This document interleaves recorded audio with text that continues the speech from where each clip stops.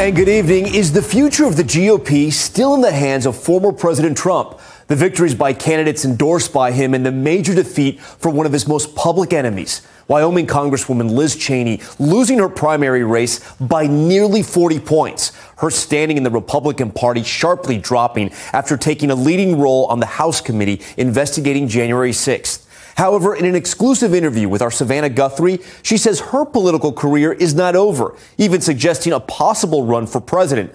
Though running as a Republican and winning anytime soon, she acknowledged, is a stretch.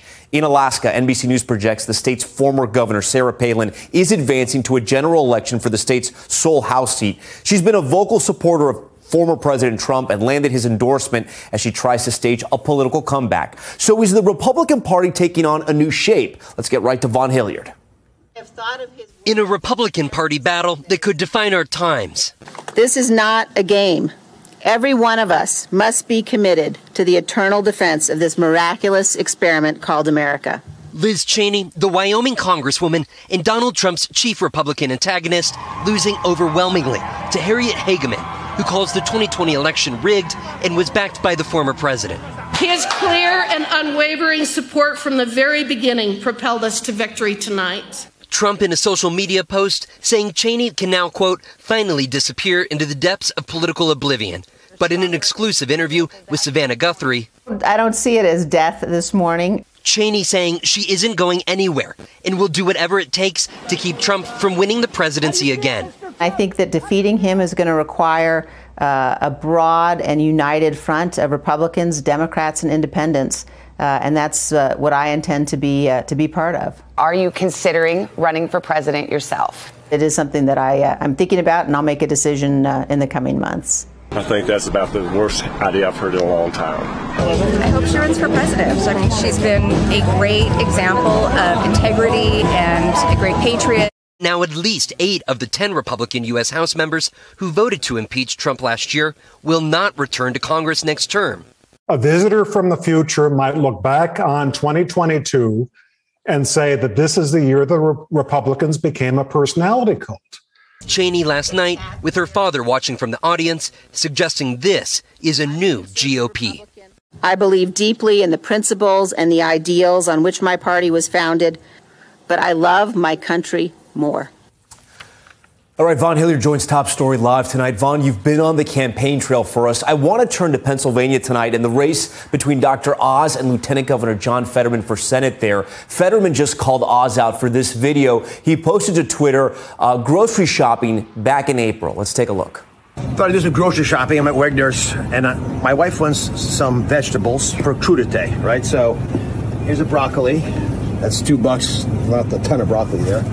There's some asparagus. That's $4. Yep. And carrots. That's $4 more. That's $10 of vegetables there. And then we need some guacamole. That's $4 more. And she loves salsa. Yeah, there's salsa there. $6. Must be a shortage of salsa. Guys, that's $20 for crudité. And this doesn't include the tequila. I mean, that's outrageous. And we got Joe Biden to thank for this. All right, crudité and tequila, Vaughn. I know you've covered a lot of campaigns and you've covered a lot of different states. Talk to us about the significance of this video, because the Democrat in this race, Fetterman, claims he's been able to raise $500,000 off this video. So how big of an issue is this right now for Dr. Oz? I mean, the reality is that Dr. Oz is now down significantly in polling here. And this is at a time, Tom, in which most in the political atmosphere were expecting big wins for Republicans in the Senate and in the House this November. But Dr. Oz is looking to replace a current Republican senator in Pennsylvania who is retiring. So if the Democrats and John Fetterman, who's really sort of playing this part of the everyman, were able to pick up this seat, it would be significant. Dr. Oz is a longtime resident of New Jersey, has had this mansion here. And then when you look here, making this political play at this last moment here, it's really put up a lot of tension because Republicans need this seat. And when you look at several other states, they're on the cusp of potentially losing to Democrats in those places, too. That is why this is a such concern. In this viral video, it's turning a lot of heads for the folks that are watching these political races very closely. Yeah, trying to appeal to everyday voters with the crudité was an interesting Interesting choice of words there. All right, Vaughn Hilliard from the campaign trail, as always for us. Vaughn, we appreciate it. Next tonight, another member of former President Trump's inner circle, Rudy Giuliani, appearing before a grand jury today, testifying for 6 hours as part of an investigation into efforts to overturn the 2020 election. This as former Vice President Mike Pence said he would consider testifying to the January 6th committee. Kristen Welker has that story. Tonight, former Vice President Mike Pence hinting he may be open to testifying before the January 6th committee. Well, if there was an invitation to participate, I would consider it. Pence, whose top aides have already testified, also seemed to endorse the committee's work. The American people have a right to know what happened that day. And in the months and years ahead, I'll be telling my story even more frequently. Pence broke with Mr. Trump after January 6th when rioters called for him to be hanged. Today, he tried to walk a fine line on the Mar-a-Lago search, which has enraged many Republicans, urging the Attorney General to release more information, but also calling for a halt on the attacks against law enforcement. And Mr. Pence seemed to tease a possible run for the White House while at a favorite spot for potential candidates. I've never spent a lot of time in New Hampshire, but I may someday.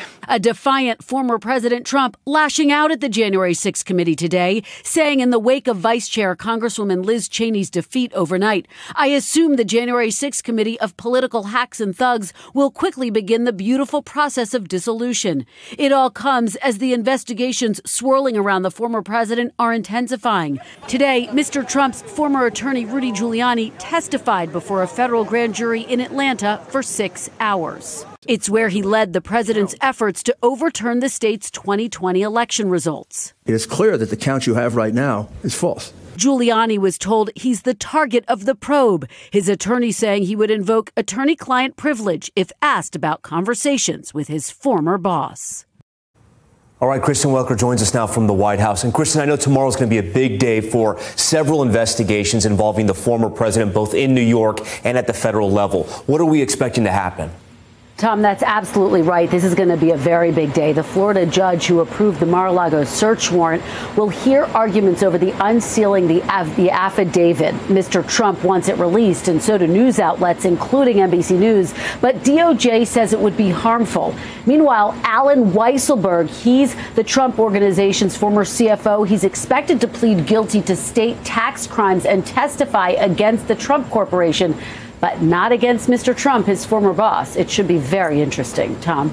All right, Kristen, welcome for us tonight. Kristen, we appreciate that. We do want to turn to the weather tonight. Record heat hitting the west, where sweltering temperatures are ramping up the wildfire threat there, and storms slamming the Gulf Coast and Southwest with excessive rainfall, putting those regions at risk for flash flooding. For more on that forecast, I want to bring in our good friend, NBC meteorologist Bill Cairns, who joins us tonight. Bill, great to see you again. Walk us through what's happening over the next couple days. Yeah, so many people in the eastern half of the country got their relief. Not the case in the Northwest. And we're at the peak heating of the day right now. So this is about as max temperatures as you're going to get. Boise, 102 right now. Las Vegas, 103. Notice that Las Vegas and Phoenix has been cloudy and enough rain around to keep your temperatures down. Not the case, though, in the Pacific Northwest. We have numerous areas that are right around their record high for the day. Missoula, you're one away right now. Redding, you're one away. You're at 109 in Redding right now. And we broke our record high in areas right around Salt Lake City. Right now, 99, the record being 100. The last hour, you were at 100. So 22 million people under heat advisories and heat warnings. This continues through Friday. So we're not done yet in the Northwest.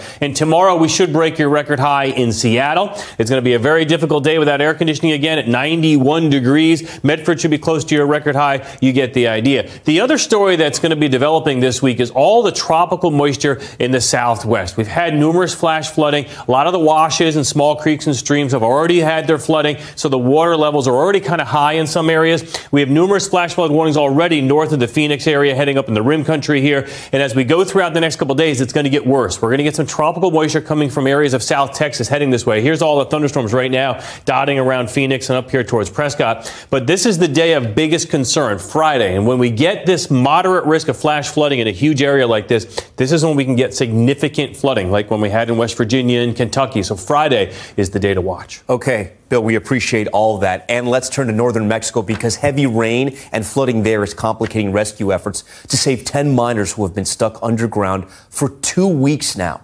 Mexican authorities now asking for the help of an American company as the families of those trapped cling to hope while losing their patience. Juan Venegas has more. Trapped underground, and no way to communicate with them for over 2 weeks. Tonight, 10 Mexican miners remain stuck with all exits flooded at the Pinabete coal mine, less than 100 miles south of the U.S.-Mexico border. More than 500 men, including military engineers and volunteer miners, are working to save the men. The hope is for them to remain alive. El bueno está ahí arriba. El bueno es el que decide todo. God will decide. He knows it all. Others have been found with more time, said this miner helping with the efforts. Nearby, families, including children, have been waiting for days. Sujei's uncle is one of the trapped miners. Abrazarlo. I want to hug him, and I ask God for him as my gift, she told reporters. But the days add on, and the chances to find them alive diminishes. The challenges are piling on with heavy rain and new flooding. Continuamos en la mina de Pinabete. This week, federal authorities informing efforts to pump out the water were almost successful when more water from a nearby mine flooded the mine shaft once again. That other mine abandoned in 1996 when it also flooded. Engineers now attempting to insert cement into the ground and build a retaining wall that would cut the water flow. Meanwhile, 13 pumps operate around the clock to clear the flooding.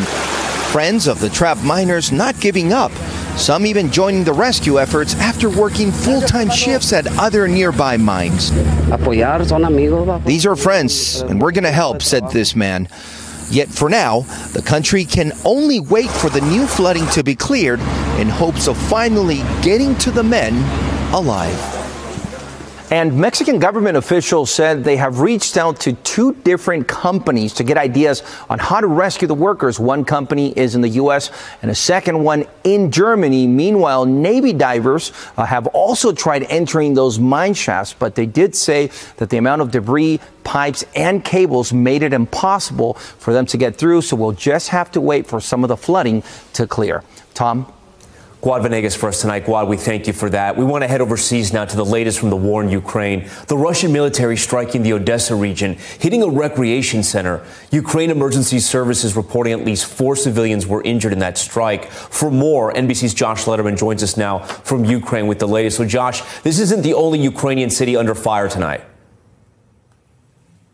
That's right, Tom. All across this country, Russian missiles are still striking cities on a near daily basis. And there is still martial law and a strict curfew, which is why we're speaking to you from indoors tonight here in Poltava, Ukraine. And as Russia has been struggling in the south and in the east, it has been picking up its attacks in Kharkiv, the second largest city in Ukraine, which was a major target of the Russians earlier in the war. The state emergency service saying that 7 people were killed in an attack on a residential building today. Another 16 wounded. Video showing people still being pulled out of the rubble as President Zelensky calls it a vile attack that he says will face retaliation from Ukraine. Yeah, deadly strike there in Kharkiv. Though the Ukrainians are fighting back with a new strategy, if you will, attacking Russia in deeply held pockets where the Russians have control in Ukraine, correct?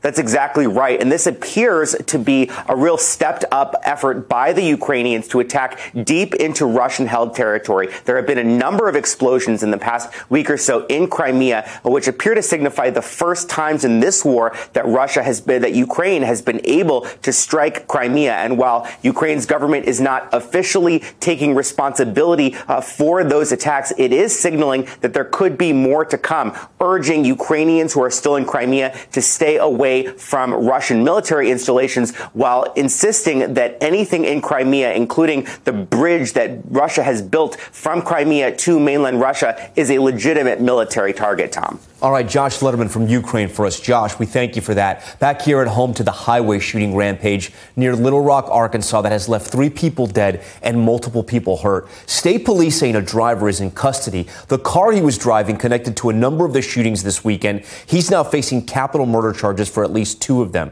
NBC News correspondent Shaquille Brewster joins us now. So, Shaq, state police initially said it was 11 incidents. They now say it's 17. How do they determine that all these incidents are connected? And how is he doing these shootings? Well, Tom, part of that is because some of the people who were involved in these incidents, they reported after the fact, after the news of this rampage made its way across the community. But I had a conversation with the interim police chief earlier today, and he said this is an investigation that is still well underway. It involves 3 different law enforcement agencies. And what we've heard from police so far is that 7 of those shootings were involving a gray Mercedes. Now, state police, using surveillance video from one of those shooting sites, they identified the suspect, identified the vehicle, and that's how they were able to bring in the suspect. But I asked the interim chief, are they confident, and how confident are they that all these 17 shootings are related? Listen here. I think we're looking at them as very possible just because of the time and distance and the way it was kind of rapidly evolving. But I do not want to jump to any conclusions because there's always the possibility one or more of these could be unrelated. But we will take our time, do our due diligence, and work through all of the evidence that's available until the point that we can come back before the media here locally and share what we find. Tom, police say that in all of those 7 incidents involving the gray Mercedes, it was a vehicle shooting at another vehicle. That's what is connecting most of these. But there's very clear that investigators have more information that they're not releasing to the public that is tying all these 17 incidents together. Yeah, a terrifying amount of crimes there. Shaq, what do we know about the suspect and the charges he's facing, at least right now? He's 31 years old, and he's facing some very serious charges, including 2 counts of committing terroristic acts. We also know that he's facing a count of capital murder and an attempted capital murder. So these are very serious crimes. And, you know, one thing that I did hear from the interim chief is that this is not something that this community is used to. He says that as long as he's been in this department, he's never seen a situation where you've seen so many shootings in such a short and small amount of area over a short period of time. This is something that has definitely shaken up a lot of people here, but he's saying members of the community do not have a reason to be concerned. They're still investigating to make sure that those 17 instances were connected to this one person. Tom? Back now with a stunning admission from the CDC late this afternoon. The agency acknowledging it fell short in its response to the COVID-19 pandemic after months of harsh criticism. Director Rochelle Walensky promising to restructure that organization as it battles the growing threats from monkeypox, polio, and other outbreaks. NBC's Gabe Gutierrez has more. Tonight, the CDC director is calling for drastic changes within the agency to better deal with public health emergencies. Dr. Rochelle Walensky now says, in our big moment, our performance did not reliably meet expectations. How significant is that acknowledgement? It's monumental. This speaks to not just the intent to acknowledge it, but the action that must follow and the accountability. The agency had been slammed as slow to respond during COVID, also facing backlash after issuing guidance that seemed confusing. The sweeping reorganization includes a new executive council, a new equity office, and a more streamlined website. Walensky also plans to ask Congress to grant the CDC new powers, including mandating that local jurisdictions share their data. The course correction comes as federal health officials face criticism over the monkeypox vaccine rollout. The administration invested more than $1 billion developing it, but has just over 1 million shots on hand. There are also new concerns about polio, just the second instance of U.S. community spread in 43 years. Last week, health officials announced that polio had been detected in New York City wastewater. Make sure that your children are protected because this is a very, very serious disease. Today, a polio vaccine clinic opened in Rockland County, New York, an area where the vaccination rate is as low as 37%. I may have gotten it as a child, but I wasn't sure about my records, so that's why I came to do it. If you aren't sure about your immunization records, 32 states allow you to request them online, others by mail. If you have them, you should search for the letters IPV, which stand for inactivated polio vaccine. If you're not sure you were fully vaccinated as a child and you can't find those records, then you should get a polio vaccine now. Even if you did get them as a child, getting another one now will be safe, it's very effective, and it can protect you from polio. All right, Gabe Gutierrez joins us now on set. So our friend there, Dr. John Torres, sort of opens the door to my next question. If you were vaccinated as a child, do you still need to get a booster or anything like that now as an adult? No, Tom. Polio boosters are not recommended if you got the polio vaccine as a kid. Doctors believe that The immunity lasts a lifetime. And right now, according to the CDC, about 93% of children under the age of 2 have already been vaccinated against polio. Okay, good to know. Gabe Gutierrez, thank you for that. For more on the shakeup at the CDC and the multiple public health emergencies the agency is facing, including new headlines on monkeypox, I want to bring in NBC News medical contributor Dr. Natalie Azar. Dr. Azar, thanks so much for joining Top Story tonight. So first thing, I want to get your reaction to the news from the CDC. How do you explain that to our viewers? What exactly is going on there?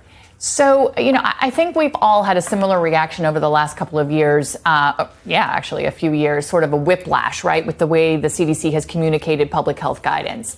And I think what we're seeing is the, admission on the part of Dr. Walensky that there were clearly some shortcomings in the way they handled the pandemic. There was recently 2 reviews that were done, one by HHS and the other one by CDC, that essentially said that the way they are handling from science to communication is outdated. So, for example, one of the things that they're hoping to do is to incentivize the people who are working at CDC, not just about publishing papers, but about really analyzing and communicating data much more quickly, much more effectively.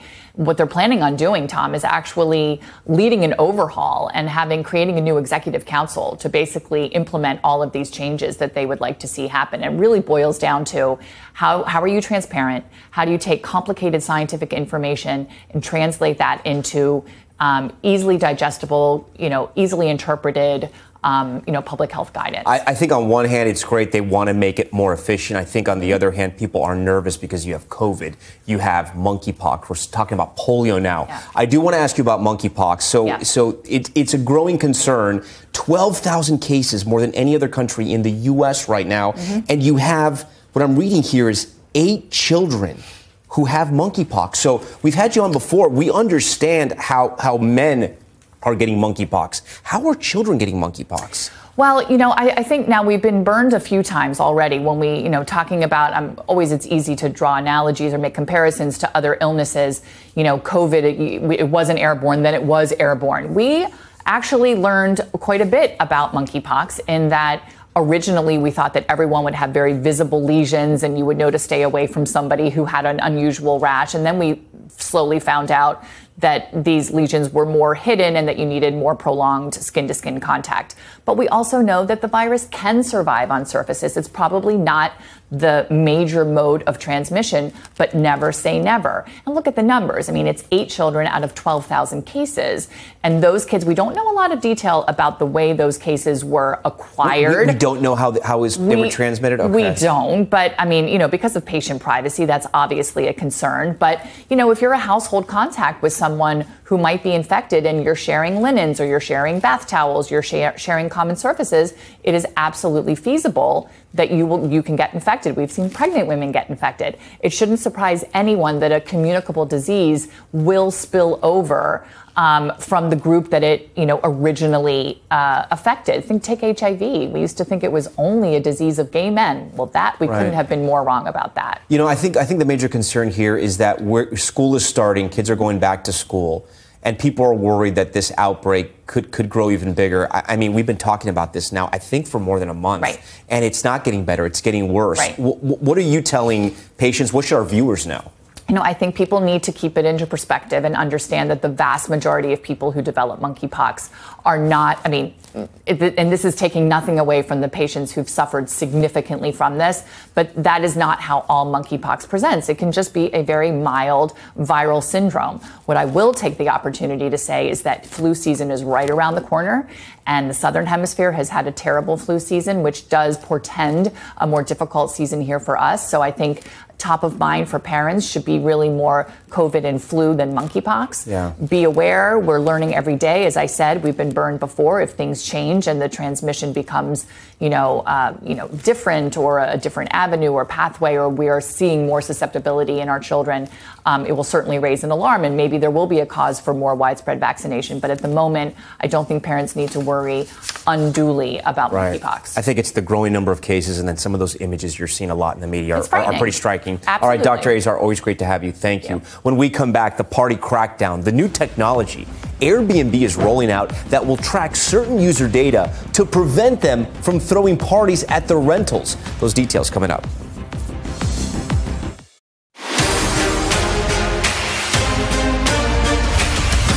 All right, we are back now with Top Stories newsfeed, and we begin with a man facing a slew of charges for a hit and run in New York City. Surveillance video, you see it here, shows a driver barreling into 3 pedestrians, including a mother and a toddler who was in a stroller. All 3 victims, though, are expected to be okay. Police say the 28-year-old suspect was fleeing from a traffic stop in Brooklyn and was driving with a suspended license. He's now facing more than a dozen charges. Next to the dangerous and fiery rescue caught on camera in Texas. Body cam footage shows 4 officers racing towards a burning pickup truck in McKinney outside of Dallas. A bystander was trying to help, but the driver was unconscious and the doors were jammed. The officers eventually able to pull the man through a broken window just moments before the entire cab became engulfed in flames. That driver remains in the hospital tonight. And the investigation tonight after a massive fire destroyed a motorsports shop in New Jersey. Take a look at this. Aerial footage shows the roof of the building near Mount Holly collapsing after it was engulfed in flames. Crews removed as much equipment as they could out of the building before having to retreat. That fire also closing part of a highway. No injuries, though, reported, and no word yet on what caused that. And Airbnb is rolling out new technology to crack down on parties. The technology looks at renters' history on the app, including how far they live from the rental property and whether they're renting on a weekend or a weekday. In test markets, it cut unauthorized gatherings by 35%. The company has tried to clamp down on parties since a deadly shooting at one of their properties back in 2019. Okay, now to a wrongful death lawsuit being filed by the family of a man who died in police custody. The family's attorney releasing disturbing body cam video showing the treatment of Jarvis Evans, who was suffering from a mental health episode. He later died in a cell. Maya Eaglin spoke to Evans' mother, who's calling for justice. We do want to warn you, the video you're about to see may be difficult to watch.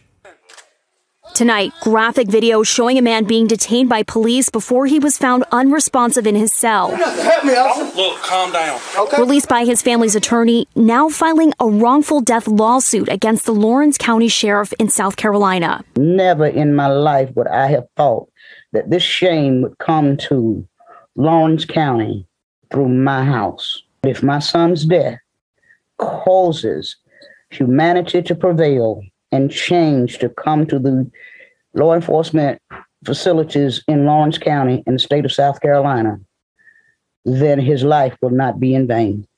Jarvis Evans called 911 for himself during a mental health episode last July, according to the lawsuit. Audio of the call suggests that Evans felt threatened. I think somebody down here stalking us, and they're just all over the place, and I just need the officer to come out here. I just feel like my life is in danger.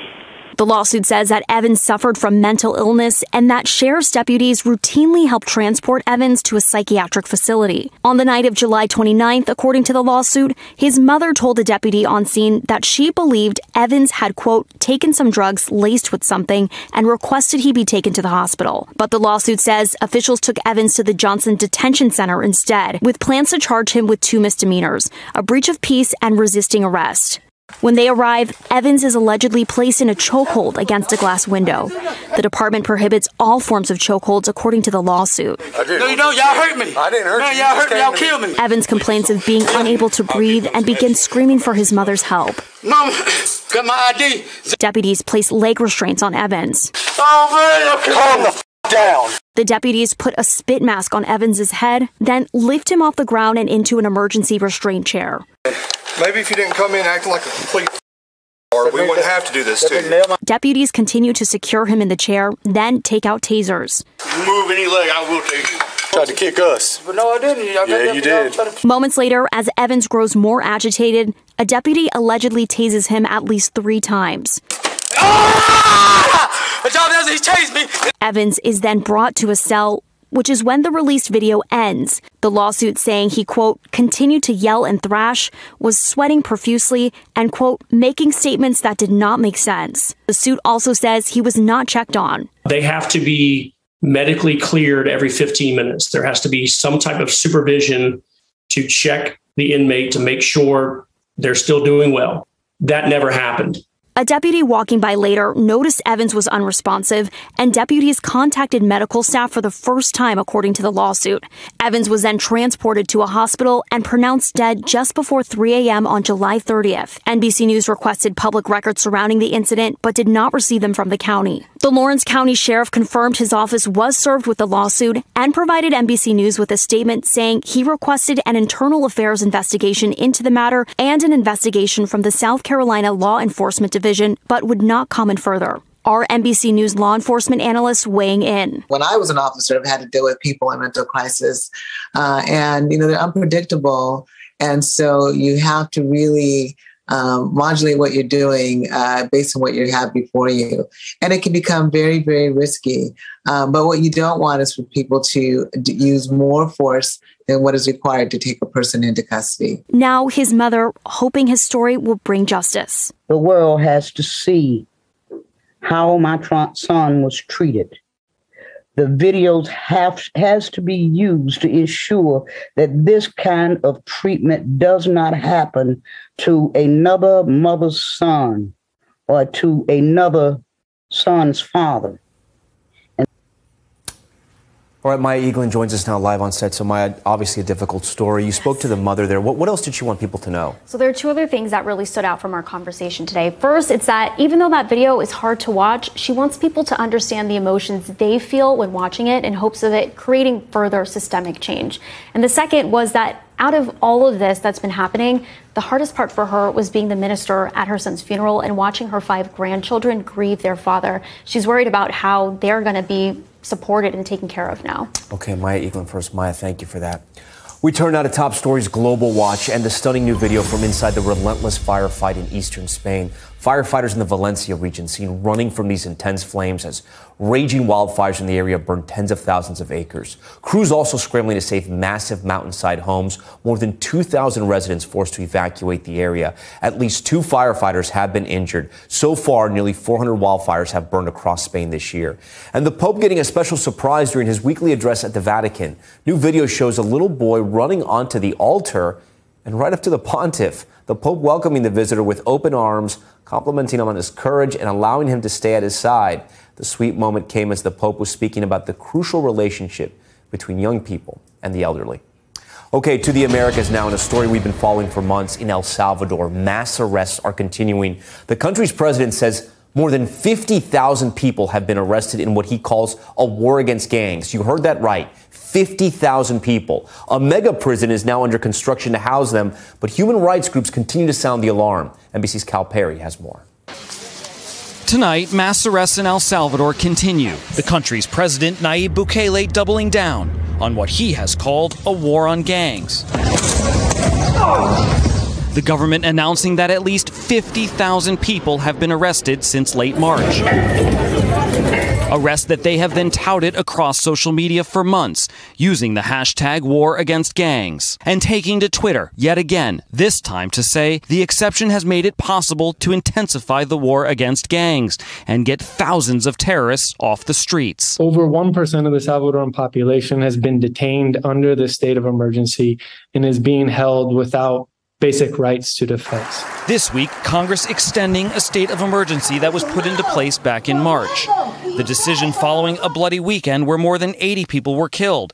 It allows the government to arrest anyone they suspect is involved with a gang and suspends their constitutional rights, including the right to an attorney. There's also a demonstrated pattern of torture, inhumane treatment, and physical abuse in the prisons. And as of this moment, Crystal Sal, our organization, has been able to verify 67 deaths of prisoners in custody of the state. Some of those appear to have been who have appeared to have died as a result of severe physical abuse. And now the president sharing video of a new mega prison being constructed in a rural town. The government says it's a, quote, terrorism confinement center that will, quote, have room for 40,000 terrorists who will be cut off, they say, from the outside world. In a recent poll by CID Gallup, Bukele's approval rating is at 86%, with many Salvadorians in strong support of his drastic measures. en realidad nos hiciera sentir que este país es nuestro. But some worry human rights are being violated and that innocent people are getting caught up in the large-scale raids. Por cuando uno sabe que su familia no tiene nada que ver con pandillas. Si vivimos en esas comunidades es porque no tenemos para otro lugar a donde irnos. A country caught between gang violence and personal freedoms. Cal Perry, NBC News. All right, we are back now with Money Talks, what consumers and investors need to know from the business world and beyond. New data showing U.S. retail sales remained flat in July as falling gas prices led consumers to spend more money online. NBC News correspondent Maggie Vespa joins us now from Illinois. So, Maggie, I know you've been tracking this for us tonight. What do economists make of today's numbers? Did consumers just shift the money they've been spending on gas to other retail items?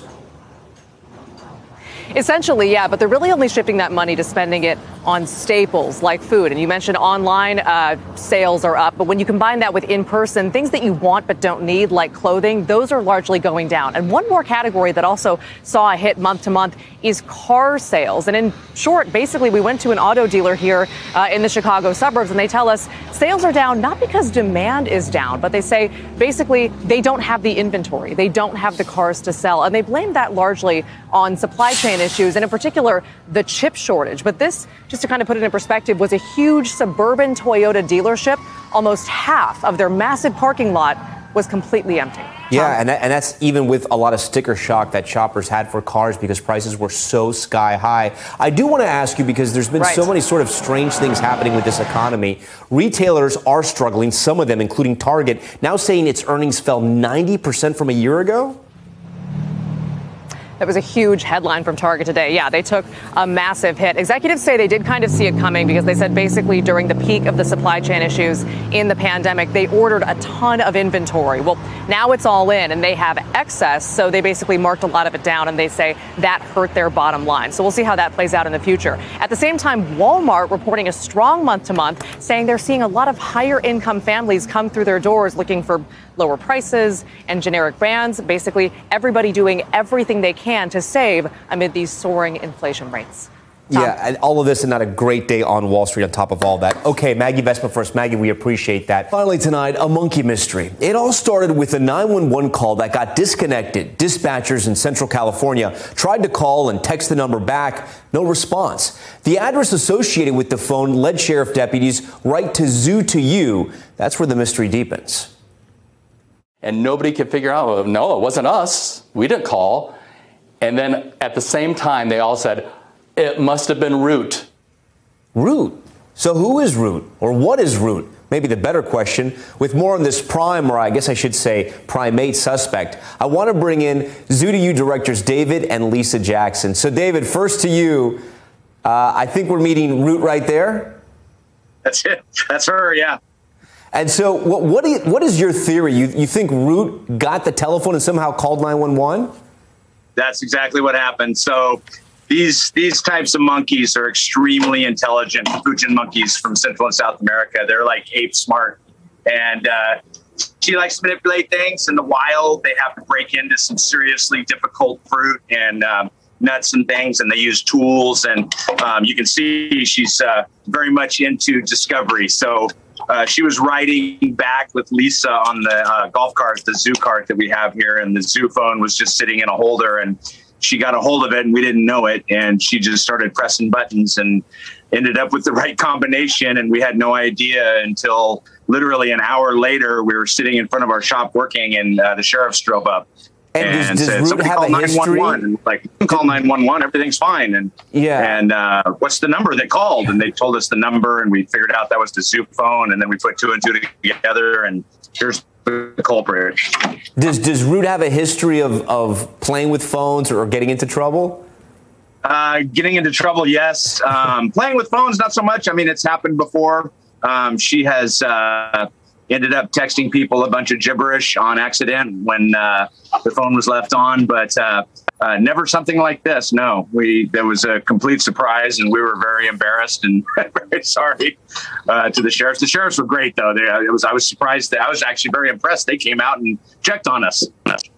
Lisa, David's doing all the talking here, but you seem to be handling Ruth there. What can you tell us about the monkey? So yeah, capuchin monkeys are like chimpanzee smart. So it's just in their nature. It's a survival for them to manipulate things. That's how they get into that really hard fruit where they live in South America. So it's just natural for her to just monkey business, just to get into stuff and investigate. Oh, and they learn from things. So Ruth learns that if she ever gets a hold of a phone, she's really good at swiping. And she knows that when she swipes with her really cool little hand with thumbs, that she gets the images on the phone to change. And she learned that. So who knows what she did with the phone? Honestly, I just turned my head for a split second, saw she had the phone, took it from her, and didn't check it again. I walked away from the golf cart and from the zoo phone. So I had no idea what had happened. But as soon as they explained it to me, I was like, uh-oh, we're in trouble. The monkey did it. So I said, guys, really, let me show you the monkey. And then they started laughing, the officers. I think they got a kick out of it. They were like, oh, that was made for a fun day. We got to meet a monkey. Oops. And so Ruth was able to operate an iPhone. That's what it was? Yeah. Yeah, iPhone. Yeah, iPhone. Yep. Oh, that's incredible. How long did it take the officers, or was there no real detective work to figure out a monkey was behind all of this? Yeah, not a real. It took a few minutes. It took a few minutes for them to tell us, there was a 911 call from this address, and then that baffled us. And we said, gosh, I hope everybody's okay. And we started thinking, and then we asked what was the number that called, and when they told us it was the 0604 number, and we said, oh my gosh, that's the zoo phone. And then that's when we put two and two together and went, oh my God, the monkey called 911. Oh, well, yeah. I'm glad it was nothing serious. David and Lisa Jackson from Zoo to You, thanks for joining Top Story tonight. Do me a favor, don't give Ruth our telephone number. We appreciate that she joined the show as well. Thanks so much, guys. We're just happy we could contribute to the nation's fun stories. Yeah, we do too. Thanks so much for joining us tonight. All right, we thank you for watching Top Story tonight. I'm Tom Llamas in New York. Stay right there. More news on the way.